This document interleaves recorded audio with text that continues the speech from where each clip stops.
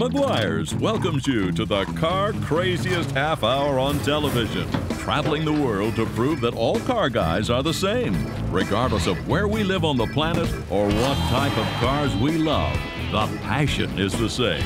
We're all just totally car crazy. It's about the hood, the lines, the way your fender shines. I like the way your wheels turn. Car crazy. Welcome to Car Crazy Central, ground zero for monitoring the major events and personalities of the car hobby around the world. Each week, we creatively serve up a full menu of car crazy passion for you to enjoy via our Car Crazy television and radio shows, as well as on demand through our website, carcrazycentral.com. Our mission is pure and simple. Oh, that's right. We want to make you just a little more car crazy! Here you are, head of design for Ferrari and Maserati. I've been here for just over 2 years now, and the only description maybe that I can come up with is something like when you marry the woman of your dreams and you go on a honeymoon, imagine that you're still on honeymoon after 2 years. But you organize this thing every week? Every week. I personally have been promoting it for 4 years, so it's amazing the amount of a turnout that we have of different types of vehicles and hot rods, street rods, customs. For me, one of my favorite dogs, of course, is the Bulldog. It's the right image for the Mini. It's cute in a sort of a rugged little Dennis the Menace sort of way. And now, your host, Barry Meguiar. Frank Stephenson is living a car guy's dream. From heading the design team that actually created the new Mini Cooper at BMW to having the unbelievable job of being the head of design for both Ferrari and Maserati at the time of this taping. And now, since this taping, he's been bumped up to the head of design for the parent company, Fiat. Like so many of the great car designers of our time, Frank perfected his skills at the Pasadena Art Center, and he's clearly impacting the face of car design because he is certifiably, undeniably car crazy.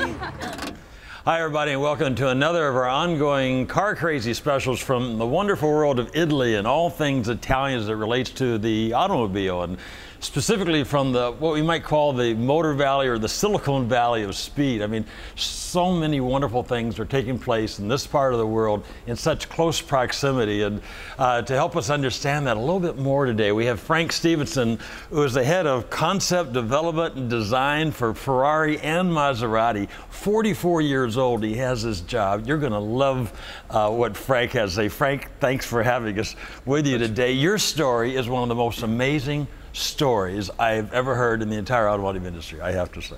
I'm a lucky guy, I am. You are, and he speaks English.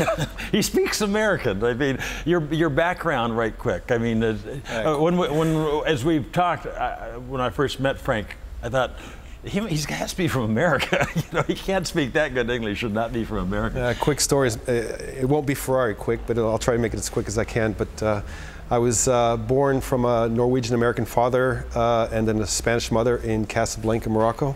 At 11, we moved off to Istanbul, Turkey, so I picked up a bit of Turkish there. Spent almost 6 years there. Moved off to Madrid, Spain, where I graduated from high school. From there, I should have joined the family business or done something serious with my life, but I got caught the bug of racing motorcycles. Wasn't very successful, so my father insisted that I either get to work or get back to studying. And I took the studying option, so moved off to California and got through 4 years at Pasadena at Art Center College of Design, and then moved back to Europe. So, which is pretty good training ground to be a designer. Yeah, Art Center's that's the best, I would say, yeah. When you're at Art Center, talk about the number of hours a day it consumes. It consumes 24 hours pretty much. It's if you're not working, you're thinking about working, so it's or you're having nightmares about it. So it's you can't work, you can't have a job. You're just you have focused. Pretty much no social life. You really have to take 4 years out of your life and make it a commitment. And about 20 hours a day. Well, you end up hooked on coffee probably. So I mean, there's no way to get through it unless you're serious. To make sure of that. And the guys who graduate from there are very, very serious about what they want to do in life. Well, and most of the car designers in the world have come through Art Center. A very high percentage of them. Yeah, it has a very good reputation, and usually when you make it through, you're guaranteed to have a job. I grew up in a household also where my father started a dealership in Spain, so I was always in the dealership during our summer holidays, and I loved it. I just and the dealership was for We sold, funny enough, we sold Rovers, Saabs, and Minis. And Minis. So, Now remember this, his dad sold Minis when he was a kid. His dad had his dealership for Minis. We're going to revert back to that a little later in the conversation. So how early did you like sketch cars? I mean, when did you have this feeling that you might, Well, when did you first, I mean, you didn't just go to art centers. There's an early point. Well, I used to, the first things of transportation I ever sketched, I guess probably were horses and things like that, but I used to be the guy in class that used to sketch all the birthday cards and things like that, which was fun. At some point, I think it was roughly around 1970, I was walking up one of the main boulevards in Casablanca. I think it was called Rue Mohammed V, and it was a Sunday morning early in one spring, and I just stopped. I froze because I'd seen my first Ferrari. I didn't know what I was looking at, but it was definitely the most gorgeous car I'd ever seen in my life. And it wasn't really then that I thought I wanted to be a car designer. I just thought, how can something be so beautiful? And something that was so stationary and could just make you get goosebumps just by looking at it. I was pretty much almost 11, I think, at that point. 11 years old. Yeah. I remember telling my brother, without remembering what I said before or after, that I was going to design a car one day. It was just in me, and it was something I had to get out. And I told him that, and it slowly evolved into being where I'm at. Parents, listen to what your kids say at an early stage. It may give you a real indication of what's in their heart. When we come back, we'll find out how Frank made the jump from design school to being head of concept development and design at one of the most prestigious car companies in the world. So stay tuned. We'll be right back, right here on Car Crazy. Car Crazy. Welcome back to Meguiar's Car Crazy and our exclusive interview with the head of concept development and design for Maserati and Ferrari, Frank Stephenson. Here you are, head of design for Ferrari and Maserati.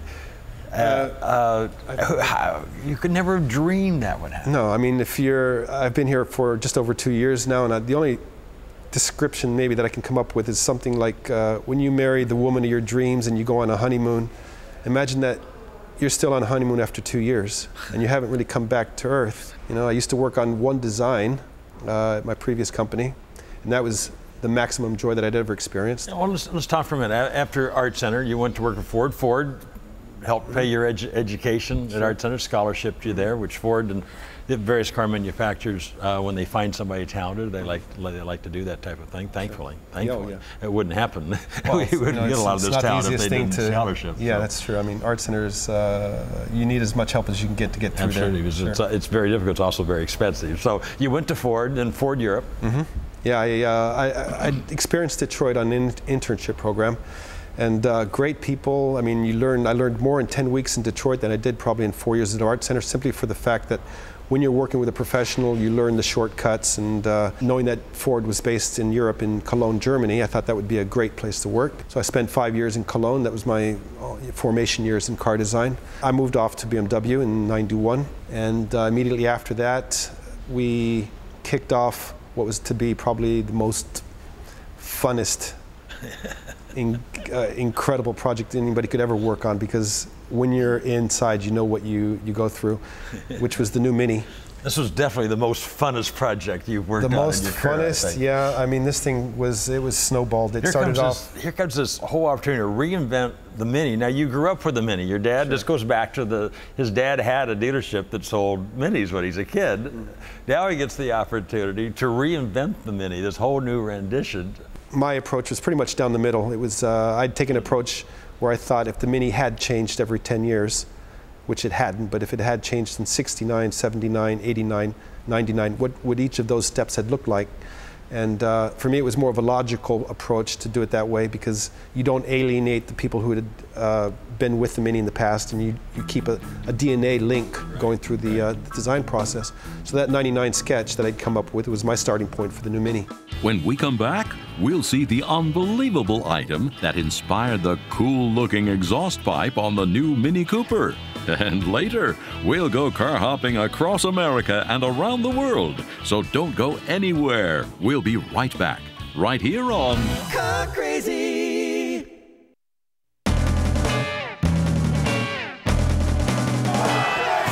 Hey, Barry, my ride is so sweet. Hop on over and talk to me.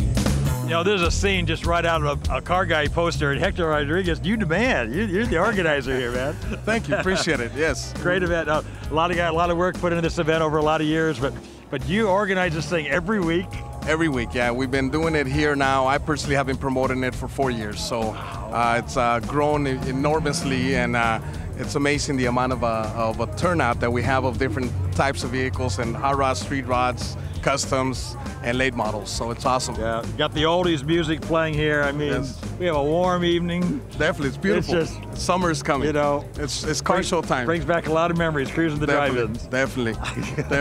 It's great. It's a great event here to have here in Lake Forest, and have this amount of cars out here. We got over 200 cars out here.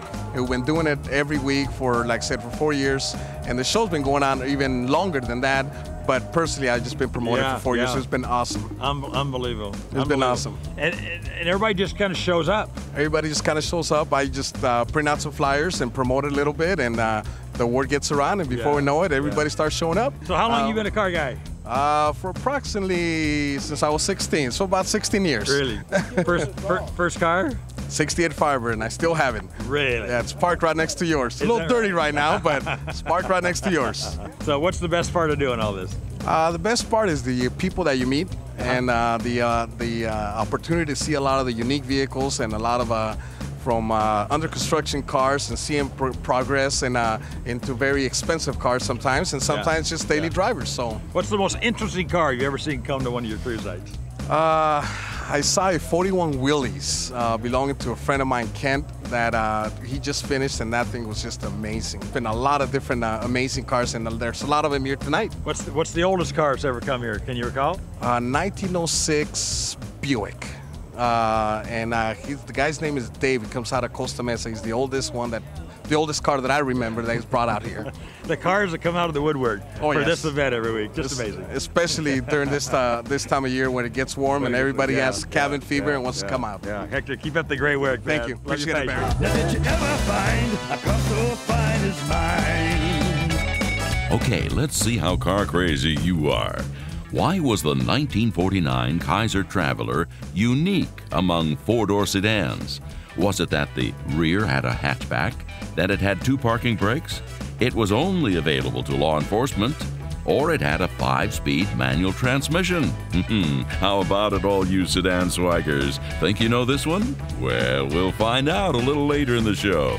When we come back, we'll find out what inspired the design for the Mini Cooper's cool-looking exhaust pipe. Oh, yeah, you've got to stick around for this. It's all coming up next, right here on Car Crazy.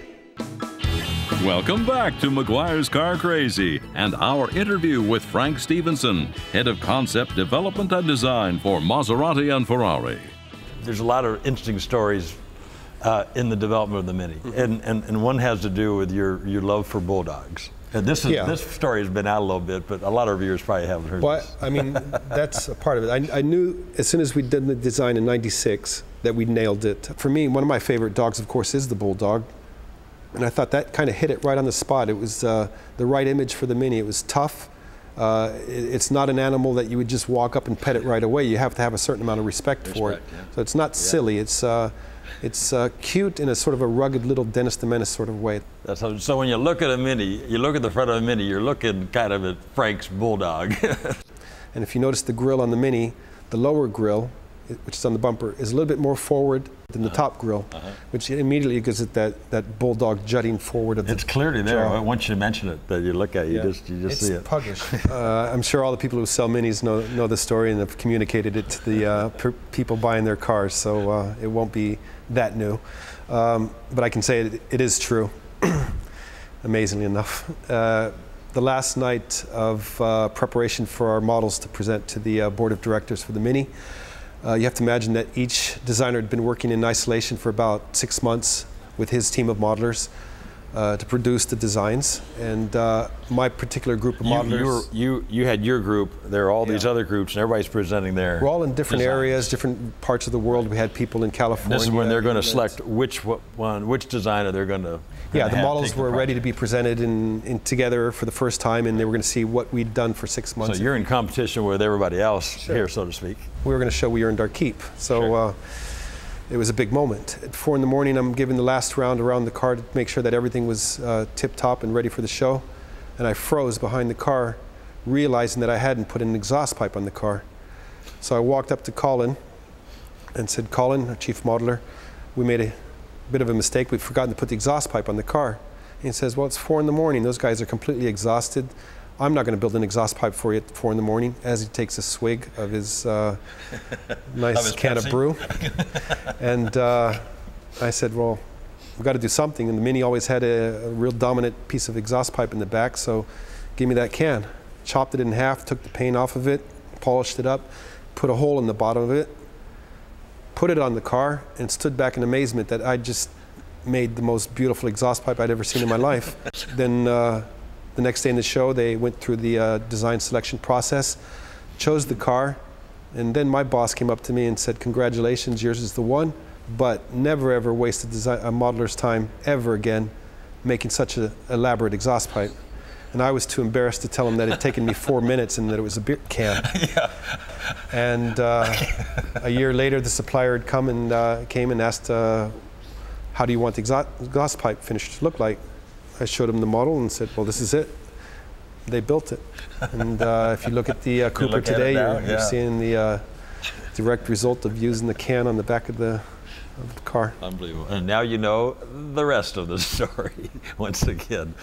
Maserati, you're having a lot of fun. Yeah, I can say almost that it's, I mean, you know, both are beautiful sounding car names, Maserati and Ferrari, and it's, it just slips off the tongue. But one is an exotic, super exotic brand. The other one is more of a GT, like I said, where you see it more of, you use it more on a daily basis. But that makes it more challenging in the respect that you have to be able to sell more of them, and you have to make it commercially available and it sells well. So therein, you have to have a little bit more control over what you're producing, but at the same time, you've got the freedom to interpret it in an Italian way, a lot cooler. I mean, a Ferrari, or a Maserati, you just get the feeling that somebody was having fun designing the car. It was more or less like on a Sunday sort of thing. You didn't have to do it that nice, or you didn't have to do the wood that extreme, or you didn't have to put double stitching instead of single stitching. It's just a combination of elements that shows you the guys involved were really enthusiastic about the whole detail. I'm just for making the cars more exciting. That's my job. I'm not going to sit back and just be happy with what's on the market. I'm pushing for, you know, putting people in the hospital with heart attacks of overexcitement. So what a challenge. When we come back, we'll find out why the 1949 Kaiser Traveler stood out amongst other four-door sedans. So don't go away. It's right here on Car Crazy. So why was the 1949 Kaiser Traveler unique among four-door sedans? Did you come up with the answer? Well, would you believe it had a hatchback and opened up like a station wagon? According to CanadianDriver.com, Henry Kaiser himself was said to have come up with this brilliant concept. The rear door of the Kaiser Traveler sedans was divided in half lengthwise, then hinged to open like a mouth. Finally, the rear seats folded down, and the spare tire was bolted to the inside of the left rear door, creating a large cargo space. Other big car manufacturers tried to create their own versatile vehicles, but they didn't have the Kaiser rear hatch. And if you knew this trade secret car trivia, you must be car crazy. And now, once again, Barry Meguiar. If you love these car crazy stories that we tell you at the end of every show, you might want to go to carcrazycentral.com and click on community. And there you have all these letters. You could read them as long as you want, or you could actually send your own, post your own stories for car guys all over the world to enjoy. Even setting up photos and videos. You can actually video your car and your garage yourself, telling your story, uploading that, and car guys all over the world moments later will be able to enjoy your personal story and start connecting with you. It's great. We pick one each week, of course, that we particularly like. This one comes from Dan Hildebrand in Scottsdale, Arizona. He writes, Dear Barry, yesterday I attended a memorial service for one of our former college instructors, Sherry Schroyer. At one point, her son, Jamie, came up to the podium and delivered a warm and wonderful account of his mother and what she had meant to their family. Near the end of his talk, he reflected on one of the things people remembered most about her, the red Mustang. From the photos showing her next to the car, I gathered it was a 1967 convertible. He lamented on how she would baby the car by washing it and touching it up, keeping it tuned and giving it the special touches that made it Sherry's Mustang. He continued by saying that although it was just a car, it was something that she loved almost as much as her own children. At this point, I thought how nice it was that he was able to lighten up the crowd with his anecdote about her red Mustang. It was the next sentence that stopped the crowd's laughter and brought most of us to tears. Jamie had shared with everyone that just before his mother's death, she had given it to him for his 40th birthday. Jamie had composed himself all the way through his talk, which included a heartfelt poem about living life to its fullest. But it was the car that brought him to tears. For sure, it was the gesture of her giving him something which meant a great deal to her that caused his emotions and everything he and others had to say that this day certainly honored her as a person. However, as you have mentioned many times in the letters others share with you, a car is often regarded as a living thing and a large part of our lives. I hope you may dedicate this episode to Sherry and many others who have passed on who have left a family member their special car. Respectfully, Dan Hildenbrand. Wow, what a letter. You know, more than a television show about cars, we are singularly focused on the emotional connection that we have with our cars. That's why we call our show Car Crazy. And through the years, we have tried to capture that emotion from every single angle, but your story adds an entirely new dimension to this discussion. To fully understand this emotional connection that Jamie's mother had with her red Mustang and the emotions that came with that car as she gave her precious Mustang to Jamie just before she died, well, you have to be a car guy. How is it that these mechanical devices that we call cars can so dramatically provoke our emotions? I've asked that question 1,000 times, 1,000 different ways, and I still don't understand it fully.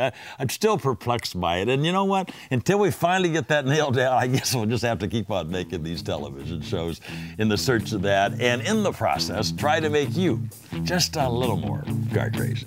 Here's some really big news. Now you can upload videos of yourself and your car for the world to see on CarCrazyCentral.com. Send Car Crazy e-cards, download Car Crazy screensavers, catch up on Car Crazy news, watch Car Crazy television shows on demand, and enjoy our vast selection of original Car Crazy humor, videos, and cartoons guaranteed to make you laugh out loud. This is the meeting place for car guys worldwide, and it's all free right now on CarCrazyCentral.com, where the car hobby clicks. Car Crazy.